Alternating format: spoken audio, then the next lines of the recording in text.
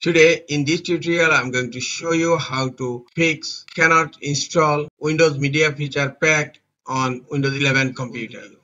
To fix this issue, click on Start menu. In search, type Windows Feature.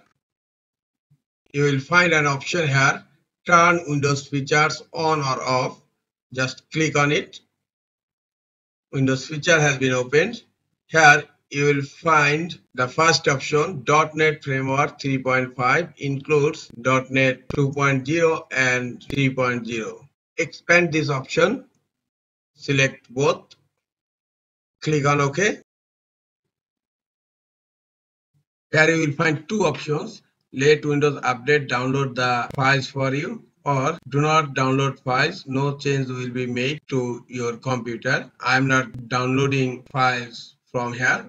I will download it later. So click on don't download files. Click here. Now the second option, click on Start menu, click on Settings. In left pane, the last option is Windows Update.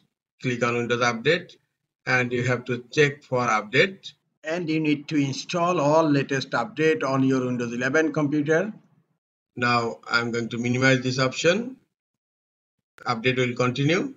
Go for the third fix. Click on Start menu. In search, type Network Reset.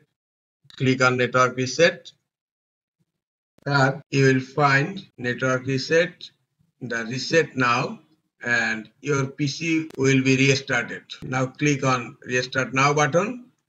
And this is the notification. Are you sure you want to reset your network settings? Click on yes, click on close, and within 5 minutes the computer will be restarted.